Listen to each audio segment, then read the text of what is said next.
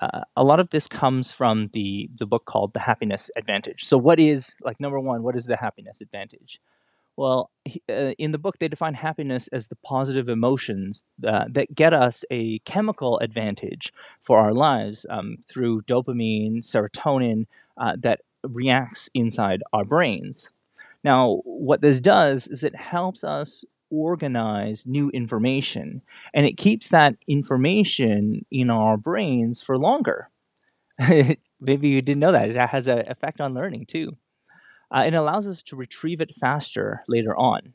It also helps us make those neural connections. It helps us think more creatively. It also helps us do more problem solving and, of course, invent new ways of doing things. We also, of course, when we're happy, we tend to perceive the world around us very differently. When we actually perceive not just differently, we actually perceive more of the world. Like we perceive more things around our world when we are happier. And so I thought that was a very interesting concept. So I'll tell you about an interesting when we're talking about the happiness advantage. So this is something like that was a fascinating study for me. Was just offering doctors a lollipop prior to a diagnosis. The interesting thing in this study was that offering doctors a lollipop before a diagnosis allowed them to come to the correct diagnosis in half the time of the control group. So there was a group of doctors, no lollipop, and there's a group of doctors with a lollipop. So they come with the correct diagnosis, so about the same accuracy, but in about half the time. So being happy makes a big difference half the time. Now, what are ways that we can increase our happiness? Well, of course, individually, we can do things like prayer, meditation. We can find something that we can look forward to. So, something in the future that we're looking forward to. I'm really excited about something that's coming up. And of course, acts of kindness and positivity in our own surroundings. And sometimes spending money, right? And so this isn't, I am not saying like, oh, okay, go out and do a bunch of shopping, but simple things such as going out and spending money on experiences that you have with others can make a big difference in terms of your happiness. And of course, when we have certain personal strengths, like things that we're good at, when we exercise those strengths that we have, those skills, those talents that we have, we also tend to feel more happy. And so this is an advantage. So this is the happiness advantage. All right, so let's go into the next one. This one is referred to as the fulcrum and the lever. So some of you may have already heard this. Archimedes said that give me a lever long enough and a fulcrum on which to place it, and I shall move the world. And what does this mean? Like this teeter-totter and this fulcrum? Well, the length of the lever is how much positivity we have. So the more positivity, the longer it is. And the position on the fulcrum, like whether or not it's hard to move or it's easy to move, is the mindset which we use to generate this power to change. Now, mindset is very powerful. In medicine, placebos are about 55 to 60% as effective as most medications like aspirin and codeine for controlling pain. Can you imagine that? Like, at almost like 50% as effective. Japanese researchers, they blindfolded a group of students and they told them that their right arm was being rubbed with a poison ivy plant. And interestingly, all 13 participants in the study reacted with classic symptoms of poison ivy, itching, boils, and redness, which is not surprising until you find out that the plant that was used for the study actually wasn't poison ivy at all. It was just a harmless shrub. And so our mindset has a huge impact on how we view the world. Now, and even the smallest tasks can be viewed with greater meaning when they're connected to our own personal goals and values. The more that we can align our daily tasks with our personal vision, the more likely we are to see work as a calling. And this is really interesting because this week I was at churches, and one of the mothers who came and spoke with me said, like, my son, he's right here. Um, yeah, he's enjoying like his uh, coding and robotics class, but school, he finds school to be really, really boring. And what I said to him was, well, my perspective is that there are no boring tasks, only boring imaginations.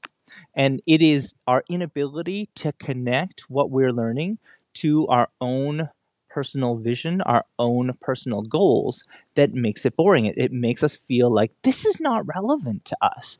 Why am I learning this at all? And so you're not going to see school as your calling unless you start to see how the stuff you learn in school relates to your goals. And so that is something that is very important, that covers the perspective of like, why is this so valuable? Why does this make such a big difference? And so what are ways that we can leverage this mindset stuff? How can we improve? What are things that we could do, practical things we could do to improve our mindset? Well, one activity that was suggested was just take a piece of paper, fold it in half, and then on the left column, you you write down all of the tasks that you just absolutely hate doing. Like you hate drawing, I hate mathematics, I hate these things, right? And then on the right, you write down all the things that are your goals as to, well, why do you think you're doing that? And if you write down the reasons on each and you draw arrows between the two, you'll find that it actually can really change your attitude towards these boring tasks. So that's an interesting one. So I like the fulcrum and the lever. That was a fun part of the book. Now, the next one I'm going to speak to you about is something called the Tetris effect. Okay, so Tetris effect. What? What? So it was just an example. I think in the book, the author just refers to it as he was playing Tetris a lot, and then he would like walk out in New York or in some like city. I think he was in Boston, and he was just seeing all the buildings as like blocks of Tetris, and it's like, oh, wow, how much this affected his mindset. Just like thinking like from that perspective, it can frame, like I think it's called framing in other fields, but it is a very important concept.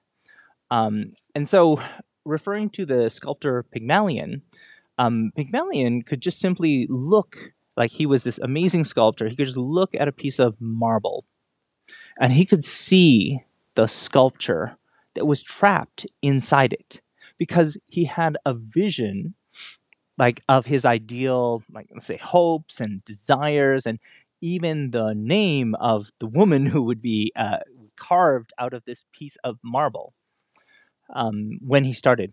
So like this this is what we refer to, um, and I like this because when our belief in another person's potential tends to bring that person's potential to life, it is called the Pygmalion effect.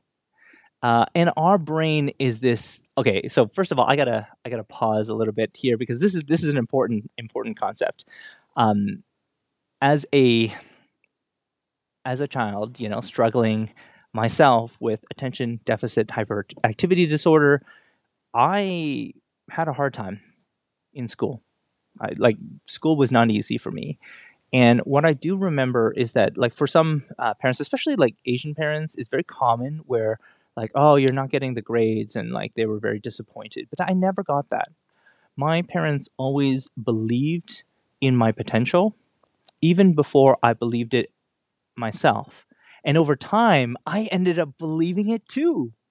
And that totally changed my perspective on everything related to education. It's why I work in education. It's why I'm running for trustee. It's why I've been doing this field for 15 years. It is my why. It is my why for education. And so I love this, and why I refer to it is I didn't even know about the Pygmalion effect. But it's true. Studies have shown that if you believe in someone before they even believe in themselves, they will adopt this belief, and you can totally change. As an educator or as a parent, you can totally change the direction of that child's future. All it takes is a little bit of faith. A little bit of faith in those students can make a world of difference. Reality is, people say like, "Oh, I'm just going to learn everything on YouTube. I'm just going to go watch a bunch of videos." Oh man. Hold on. Our brain is this amazing spam filter. Scientists estimate that we only remember 1 out of every 100 pieces of information that we receive.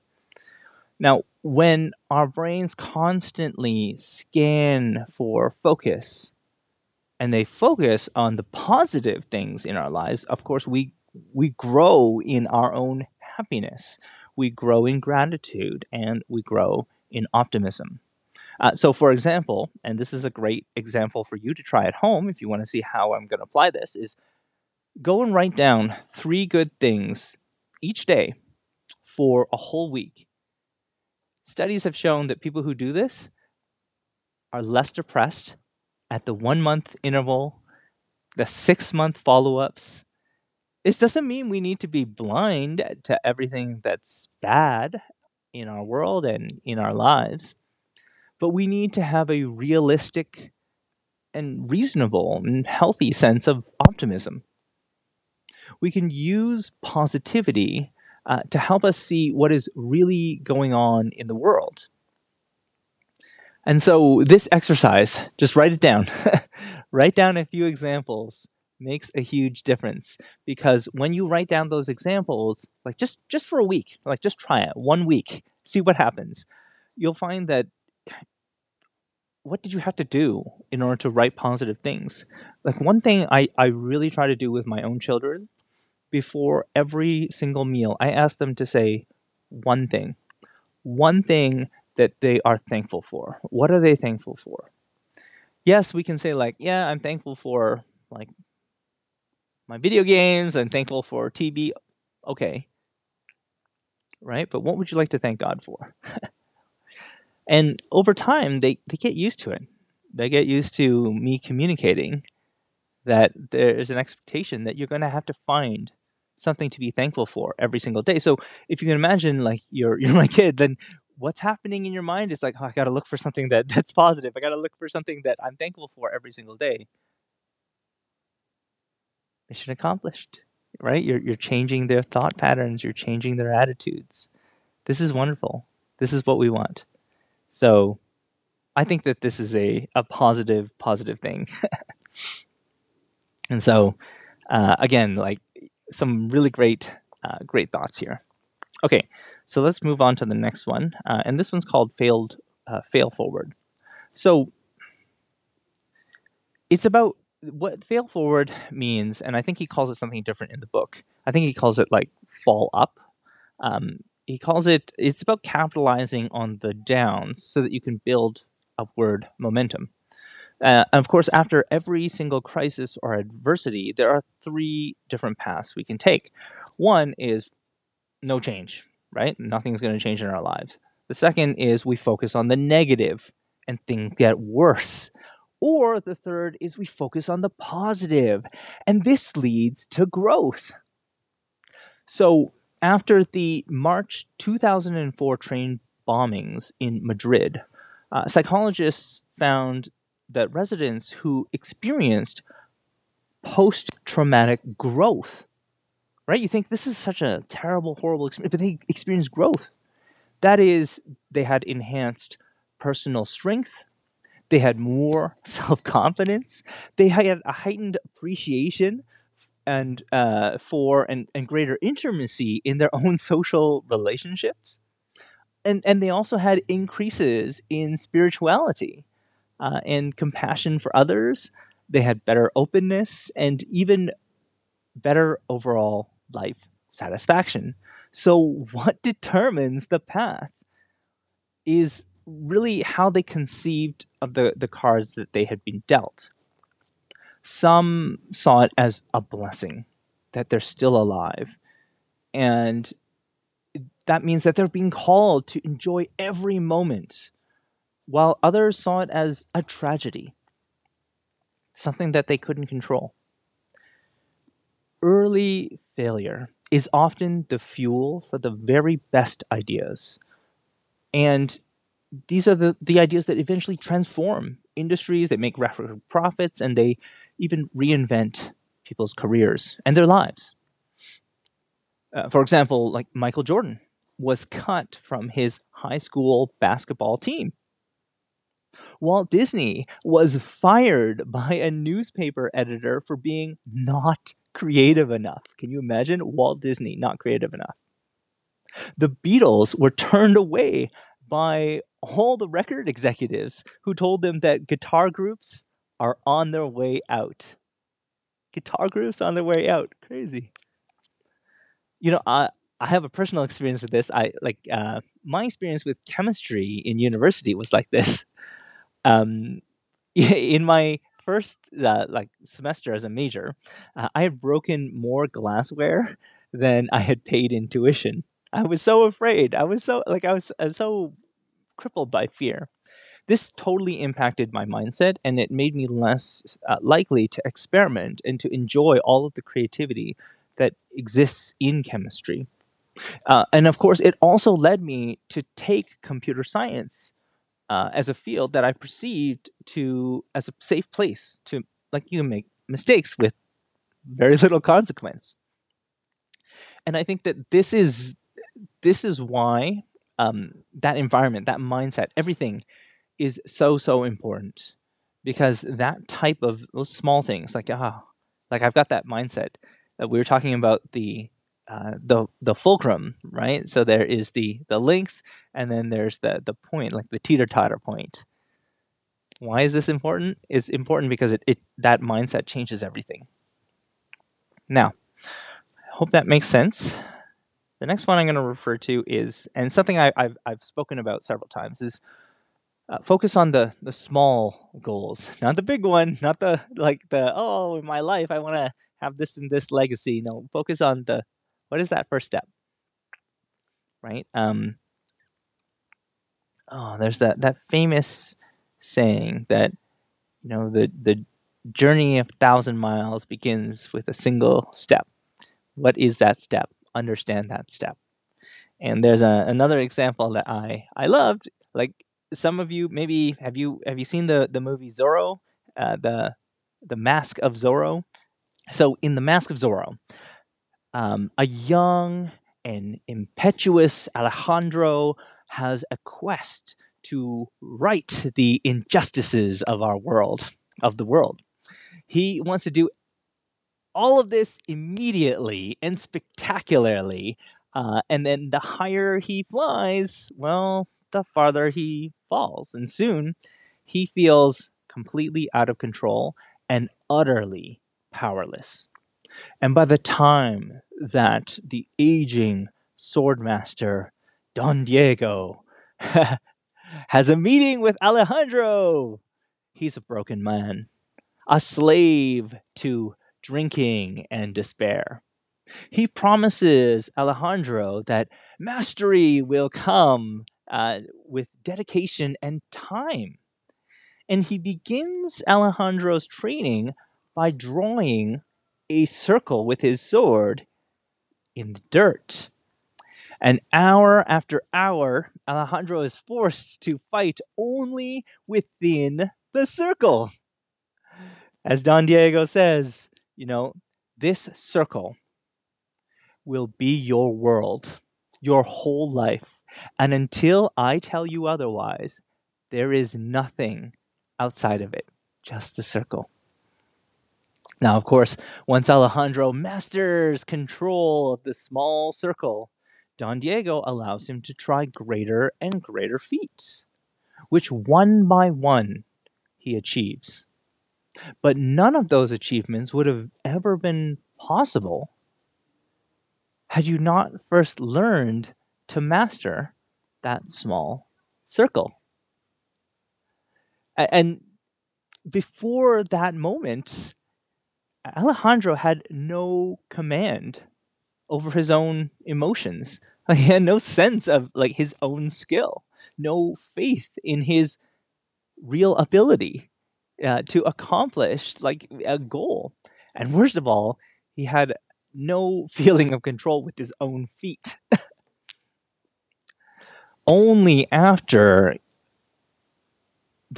he first mastered that circle, like that first circle, then does he really start to become Zorro the legend. And I love this story so much because it relates so much to another book that I have included in the live stream called The One Thing. And I like The One Thing because it talks about like there are it's the small habits that you have over a long period of time that changes everything in people's lives. And if we can build those habits young, like we, it's just like success is really just a matter of time. That makes sense. So the next is about habits. We're going to talk a little bit about habits. How do you turn like bad habits into good ones? Can we do that personally? Like, is there something that we can quickly do to turn bad habits into good ones? Would you like to know that? Well, here we go. We're people say that we're merely bundles of habits. Like that's who we are. And I like the book, The One Thing, because it helps explain this concept like very clearly. What is the one thing that you can do that will make everything else in your life easier? What's the one thing that you can do? Now, the reality is our willpower depletes throughout our day. So that's why it's important to get your one thing done first in the morning. So, for example, by moving the TV remote upstairs and keeping the books near the living room where you would normally watch TV, like just adding those like those tiny little 20 seconds to your task, like it can gain you back 3 hours, of just sitting there and watching TV, being sedated. So this parent was asking me, like, when is the right time to expose my kids to any devices? And I asked them, well, when is the right time for them to be creative? And the reason I mentioned this was because this is interesting to me, because even the Pediatrics Association, they say like they used to say no screen time before 3 years of age, but what happened? They changed their mind. They said, well, if it's Skyping with the grandparents, it's fine, right? That's good for them. And so my approach has always been, well, what are you using the devices for? Are you using them for sedation? Are you using them for relating? Are you using it for creating? That matters. And so when we spend our time understanding how they're actually using it, that's very important. Now, another thing that I don't know if people have considered is that something simple as sleeping in your gym clothes, it makes it easier for you to do exercise in the morning. Like, so when you wake up, you're set to go. Like, I'm already in my gym clothes, right? So if you wanted to exercise, it's just like removing all those barriers reduces the amount of willpower that is required to achieve your one thing, your one goal. And so it is very important to look at what are the barriers. Is it just like we bought an exercise machine and we thought, well, do we put it in the living room or do we put it, in the basement? And we're like, well, those few steps that you have to the basement could be enough to stop you from using it all together. So that's something that's very important to consider.